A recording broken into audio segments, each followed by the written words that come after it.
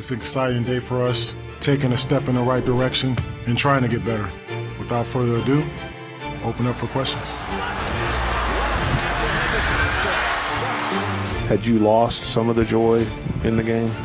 There was times last year it was really tough. I mean, you know, everyone expects you to be that all-NBA player. You know, sometimes it's hard to consistently do that. Sometimes change just can spur greatness, and a new change of scenery can do wonders. And sometimes, you know, breakups are necessary to do what's right, and you never know when a good thing comes to an end.